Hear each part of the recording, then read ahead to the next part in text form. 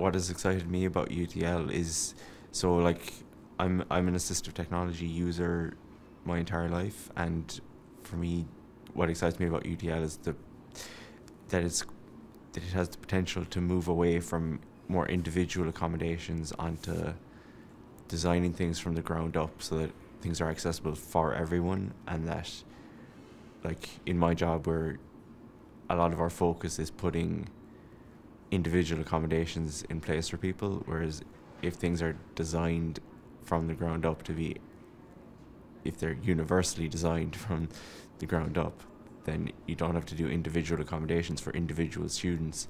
All students have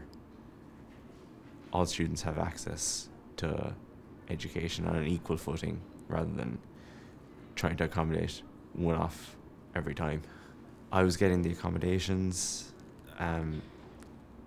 to fit my specific needs with my visual impairment, so I was getting different formats of books and different like in college I was getting access to notes that my peers weren't, so I guess like that is what my main attraction to UDL is, that it doesn't single out people with any specific needs. It's everyone is getting access to the same material.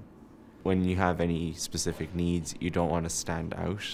So the fact that, and then there are people who may just have a preference. They don't have a specific need. They may just have a preference to it, but because they don't technically need it, they might not have access to it. Whereas if things are designed universally to be open to everyone, they don't have to go looking for things. It's just there for them straight away.